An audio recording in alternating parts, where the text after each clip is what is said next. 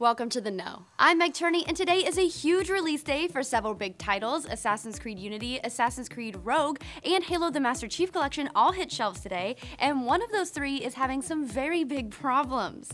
Gamers who were hoping to squeeze in a quick multiplayer game on Halo the Master Chief Collection were sorely disappointed last night, as gamers reported facing long wait times, upwards of 20 or 30 minutes to be matched for a single game.